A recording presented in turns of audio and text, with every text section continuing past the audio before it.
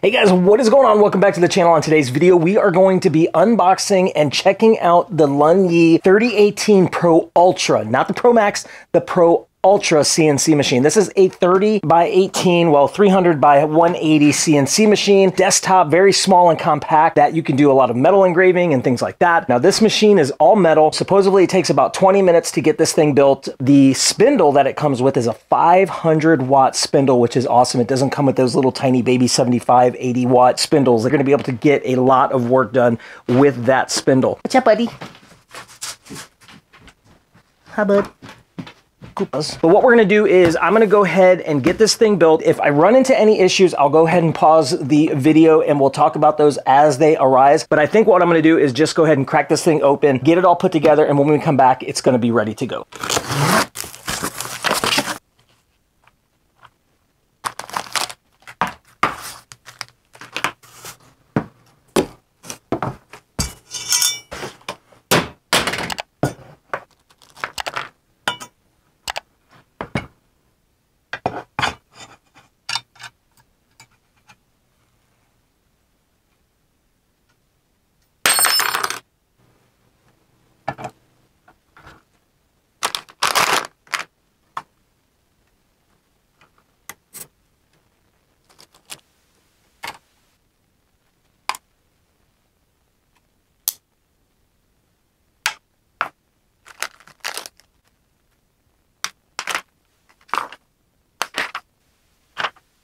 All right, guys, I said I was going to pause, and I'm just going to say this thing is absolutely super easy to put together with the exception of the wires. They give you all of these little individual wires here to kind of match up, and I will tell you that the print on this control board is very small, very hard to see. I took a picture with it with my phone. Basically, if you just follow the wiring diagram, it is very self-explanatory on the instructions, but I will tell you that all of these wires does seem a little unnecessary, kind of a little downfall. They give you this little tiny wiring loom. I think that's to kind of control, but I guarantee you that I'm going to have wires going all over the place. Sometimes it is nice to have a nice wiring loom, but I can tell you with the way that I do wiring that it's not going to be too pretty at the end. It's probably going to look like a big spider web. Let's go ahead and get this thing put together, and then I'll get everything wired up and show you what I'm talking about. All right, let's go do it. So this is X motor. Why would Y motor? This is going to be Z motor. Now, this one never changes. Now I'm following what they're putting down. So this is going to be X2 and X1. Okay, so that's going to go here. Okay, we're good there. So there's that. There's that. And last is the offline controller. All right, we're done. Let's go ahead and talk about it. All right, guys, so I went ahead and I got the Lunyee 3018 put together. It took me probably about 20 to 25 minutes. I did have some troubles with the wiring harness, and all of this wiring mess is something to be desired. I'm not too fond of the way that this whole thing is set up with the wiring. This thing is very stout. It has linear rails. It is screw driven. This does come with a loom that you can put some stuff in, and it also comes with these rail covers. And if you want to take the time and do all that, go for it. I am not big on wire organization. It is just not my thing. The other thing that it comes with are these T-clamps, and these are the actual really nice T-clamps that I really like. You can see right here that this is a really nice T-clamp that you put in, and you can hold down the material that you're using if you're not using the double-sided tape method. We're going to do a small little project using the offline controller. I'm not going to hook this up to a computer. You don't need a computer to use this. You do need a computer to create your G-codes and things like that, which you can then export onto an SD card. You do not want to have this connected to your computer via your USB cord and your offline controller. It will mess it up. It will kind of confuse the system on which way to go. So so just think of it as one or the other. You're either going to use your computer or you're going to use your offline controller. And it's going to come with some bits. It's going to come with some 1/8 inch bits that you can get started with your project. Now, if you want to upgrade to a ER11 1/4 inch collet, you can do so. So that's what we're going to use. We're just going to go ahead and strap down a little piece of wood and see what comes up on that card. We're going to go ahead and zoom in onto the offline controller, get it started, plug it in, and see what happens. So let's go ahead and get it fired up, see what it does. All right, we went ahead and we got a bit put in. We're gonna go ahead and power on the machine for the very first time and see what happens. You can see the offline controller is working. What we're gonna do is I'm gonna try to get a little bit better shot on the camera, and then we can go ahead and try to control this a little bit and see what happens. So let's go ahead and see what files they send, see if they give us any test cuts on this machine as well. Let's go ahead and use the offline controller to move the machine around, see how it does for the first time. Right now we're in the move section. There is a file and a set. So let's go ahead over to move and see if it goes left, right, front, and back. So let's go ahead to that and hit OK. Right there, it looks like we have the XY axis, the Z-axis. We're at a 0.5 millimeter of a movement, and then the spindle to turn the spindle on and off. So let's go ahead and check the spindle, see if we can turn that on. All right, spindle works. Let's go ahead and move the machine left and right. Let's check the step up to 5. There we go. And now we're going to go ahead and do front and back. And I believe we're going to be backwards on this. So if we hit minus, it's going to go forward, and forward, it's going to go minus. So let's go ahead and hit plus. There it is. We're good to go there. Let's go ahead and hit exit. Let's go over to files, see if there's any files on that card. There is. It says iPhone, star, and UB and Ubuntu. So there are some files on that card.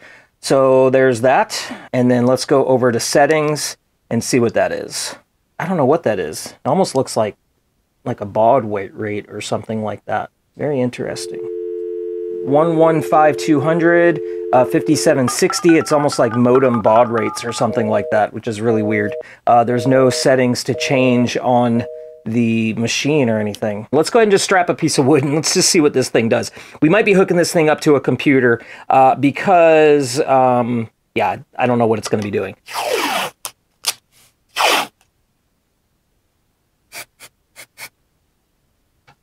I think we're going to move this. Let's kind of find the center. All right, we're going to do the paper method.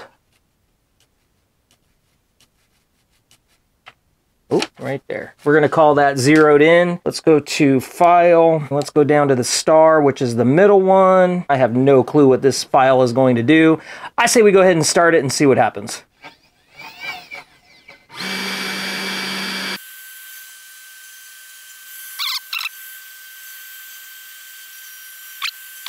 Oh my gosh, it didn't do anything. Let's do that iPhone. Let's see what the iPhone was. And start.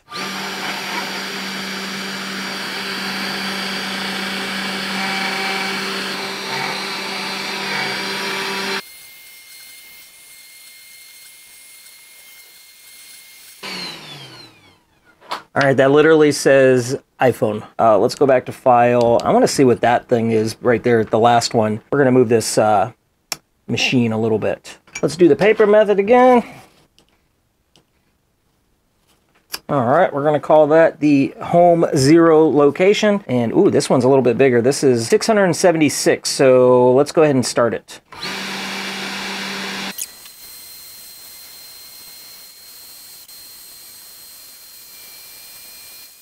All right, guys, so what I think this is actually doing, I think it's literally spelling out Ubuntu, U-B-U-N-T-U.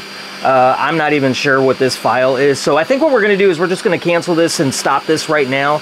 And let's go ahead and connect this to easel and see if this machine connects to easel.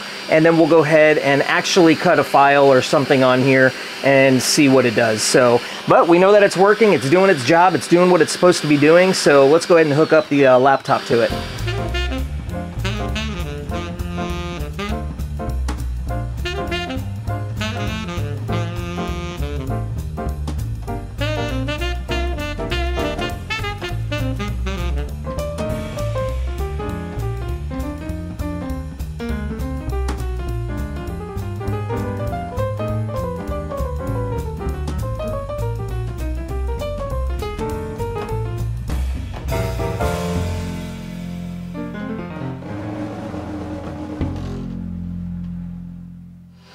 All right, guys, my microphone wasn't on that whole time, so what I did was I put in a 1/4 inch bit. Now this is probably not the right bit for this job, but we're gonna go ahead and send it. I went ahead and changed out because I kept breaking these little bits right here, unfortunately.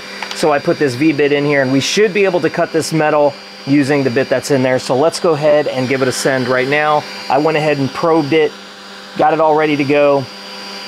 We're on, ready to rock and roll, so let's go ahead and hit send. Spindle is on, let's carve it.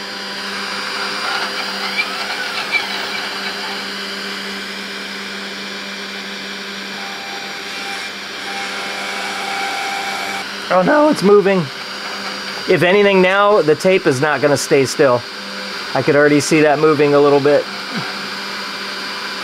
Oh, that's a bummer. This bit was actually gonna work, but unfortunately the tape is moving. All right, so this is my very first time ever cutting any kind of metal or anything like that. This is unfortunately a big fail. The machine is working, it's doing what it's supposed to be doing, but I have no clue what I'm doing when it comes to holding down. Look, here it goes.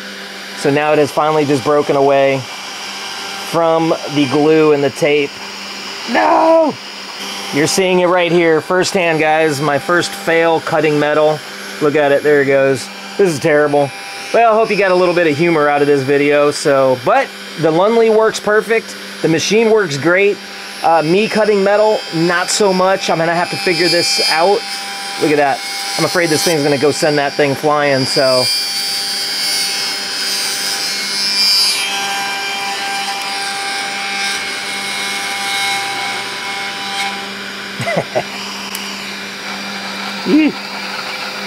Oh, good Lord. It would have worked. It would have worked. And that bit's probably still as sharp as it gets. God, I'm terrible at that. All right, guys, that is it. That is the video. That is the Lunyee CNC machine, the 3018 Ultra. This thing is absolutely awesome. With the exception of the wiring, I am absolutely terrible at the wiring and wire organization, only for the sheer fact that it's all over the place. But the machine is well built. It's super stout, super well made, easy to put together. Comes with that 500-watt spindle, connected right to easel for me, super easy, and it is super well built. The instructions, you're gonna have a very easy time putting this together. If this is your very first CNC, your very first 3018 CNC, I'm gonna probably put this upstairs in my craft room inside the house. It's extremely quiet, and I could do really small projects up there, just bring my laptop, good to go, and without any issues. And it doesn't create a huge mess. You could see it came with everything I needed to start up a project right off the bat. If you are not familiar with easel, I recommend that. That is the easiest program to get into CNCing. It connects to your computer very easily. You do have to download the CH something 3014 files. All right, guys, my mic is about to die, and all right, guys, that is it. That is the video. I just want to thank Lunyee for sending the 3018 Ultra. This thing is actually pretty awesome. Make sure you like and subscribe to the channel. If you want to see more videos like this, on the next video for this machine, we are going to hook up the 10-watt laser. It's actually 5.5 diode laser. We're going to go ahead and get that tested out, but I think it's going to work awesome. That is it, guys. All right, until that next video, make sure y'all do one thing. Stay awesome. We'll see you on the next one. Bye.